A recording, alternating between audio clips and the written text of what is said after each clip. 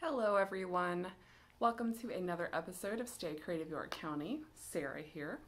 In today's video I am going to be showing you how to make a peppermint foot soak, and this could be something that you give as a gift to someone else or something you make for yourself. So I'm going to be making the foot soak and also packaging them in two ways. We have one where we have it in this jar with a little label on top and a label on the side. And then I have this, which is a zip bag, plastic zip bag, and it has some instructions and a label on it. So to be able to make your foot soak, you're going to need a couple of ingredients. So the first main ingredients are going to be salt. This is a salt foot soak. The two salts that you're going to need are sea salt or kosher salt. You could get them in fine, which is what I use in the video, or you could use coarse.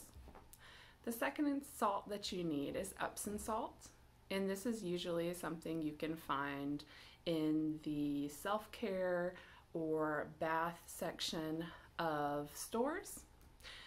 Then you're going to need some baking soda. Those are going to be our dry ingredients that we mix together first. Then we're going to be adding some oil. This could be any oil that you have that's food safe. So in this video I'm using what I have, which is canola, but you could use olive oil, you could try coconut oil, which is going to be just a little bit thicker, grapeseed oil, just anything that you have. The second wet ingredient is going to depend on what you have. I'm going to be using a peppermint extract, which is something you can find in the baking section of stores, but if you have some essential oils, you could add that as well. And then we are going to be adding another dry ingredient, but this is optional. I'm going to be taking some tea leaves from a peppermint tea bag and adding, so that as it's soaking in the warm water, there's a little bit more of that peppermint smell. And I think that's it. Now, things that you're going to need to actually create the mix: you will need a mixing bowl and a large spoon. I used a plastic cookware spoon that was a little bigger, that was thin enough to let me drop the foot soak into this container. So you might want something, maybe it is that large spoon, or maybe it's a tablespoon, or maybe you have a measuring cup that you could use to put into here, or maybe you have a funnel, just something where you can get it into the container. And of course you also want to choose what container you want to use. I of course have this glass jar. This is actually a reused jar from some pickled beets that I got from my grandmother, so I cleaned it out, make sure it was nice and clean, and then reused it. Or you could use the plastic bag version, or really just think of something that you have around the house that maybe you could use. To make the labels, I used some sticker paper for the top, but you could use some regular paper with some glue. I also used some markers and pins to decorate the two labels. For the glass jar, I used twine to tie this other label on, which has the instructions and the ingredients written on it. And this is just paper with a hole punched out with a hole punch. For the bag, I just use a marker to create the label, paper for the label itself, and then used a stapler to attach it to the top. And I think that is everything. If I've missed anything, I will put in a slide right here. But I think I did give you all the information that you need about what you need before we get into it. So without further ado, let's get into the video. To begin our mixture, we are going to measure out 2 cups of kosher or sea salt. I am using a fine sea salt, but you could use fine or coarse. That is up to you. Second ingredient we're going to be adding is 2 cups of Epsom salt. You can get this scented, and you could do scented instead of doing the peppermint, but I'm going to go for unscented and add the peppermint extract. Next up, for dry ingredients, we have a cup of baking soda. Now that we have these 3 dry ingredients together, we're going to take our mixing spoon and mix that together. I'm going to use the back of the spoon to get any clumps out of the mixture. Once we have that together, we're going to add our first wet ingredient, which is peppermint extract. I am going to be putting 6 teaspoons, between 6 and 8 teaspoons of it in. You could use essential oil at this point and use as much as you'd like to get the scent that you want. Now I am putting in 3 teaspoons of oil and now mixing that together, again using the back of the spoon to get any clumps out. This will take a little longer than just when we're mixing the dry ingredients, so take your time. Now that we have that all together, I'm going to add our optional ingredient, which is peppermint tea leaves. I'm going to be putting 2 bags worth in. Just going to cut the top off and then upturn the bag to put the leaves into the mixture.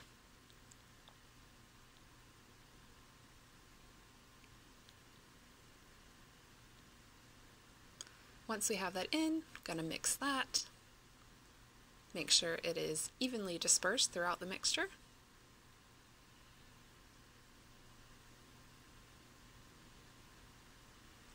And there we have it. Mixture complete. Now at this point you can make sure that it has the scent that you want, and you can add more essential oil or extract if you'd like. I'm going to be showing you how to decorate the glass jar first. I'm going to take the ring from the top and trace a circle on some sticker paper. You could also do it on regular paper and have some glue to put it onto the top.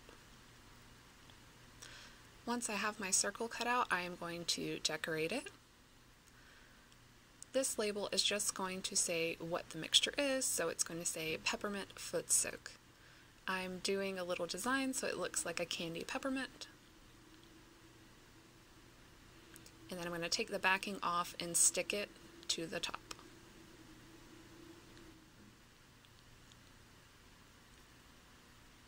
And there we go. And now I'm going to fill my jar. Here is my plastic cooking spoon I was talking about, and I am going to use that to scoop and place the mixture inside the jar.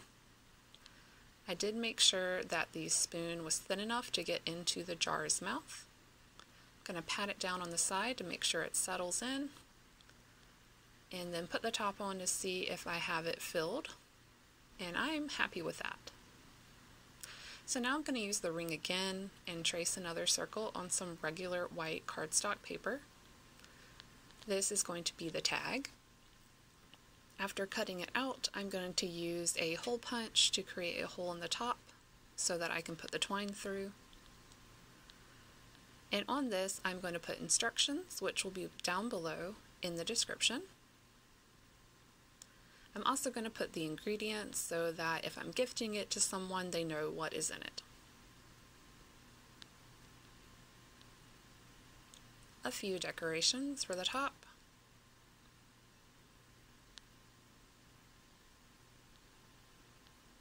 And it's good to go. I'm going to use some white twine, but you could also use baker's twine or yarn. I'm going to wrap it around the top to measure how much I need. And cut that with scissors. I'm going to thread the label through and keep it on the first 6 inches of the twine. I'm setting up my jar on some coasters while I wrap it around, turning it up to get it fitted under the lid, and then once it's wrapped around, I will tie a knot and cut off the excess. And there we have our glass jar. Now, if you want to use a zipper bag instead, this could be good for a single serving, if you will, of it. So I'm measuring out roughly 6 heaping tablespoons of the mixture, which is 1 foot soak's worth. I'm going to close the bag, make sure I get air out, and seal it. I have that white cardstock paper again, and I'm going to put it against the bag. It's about 6 inches across, so I'm going to use a ruler to mark 6 inches in from the side.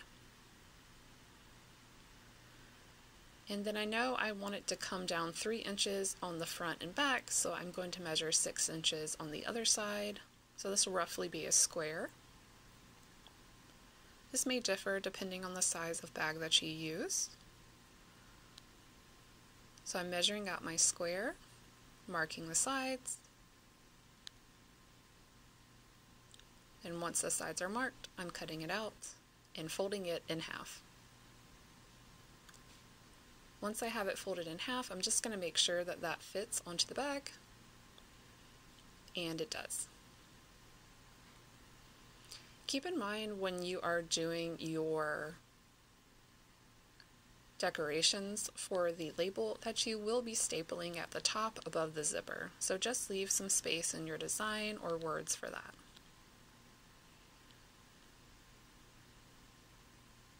On the other side, I'm going to put, again, the instructions and the ingredients.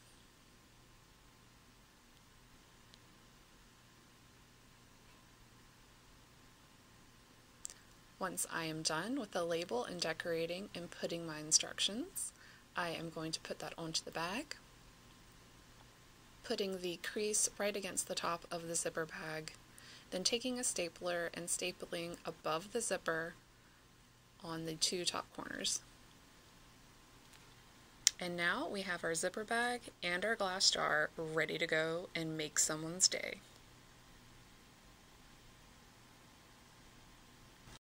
And there we have it, friends. We have some peppermint foot soak. I do like that this can be done with peppermint extract, so if you don't have essential oils, you could use the extract instead.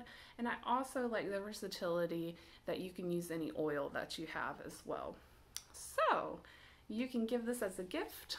Reminder, Sunday is Mother's Day. So whether you're going to celebrate a mother in your life, someone who's taking care of you, or if you're going to take care of yourself, maybe this is something you'd be interested in making. Okay, friends, that is the end of the video. I do wish you a wonderful weekend, and I hope that you take some time for some self-care, whether that's a little foot soak, a little hand massage that you give yourself, just 5 minutes to sit and meditate. Remember to take care of you. Okay, friends, so without further ado, let's say our goodbyes. Remember to stay cool, stay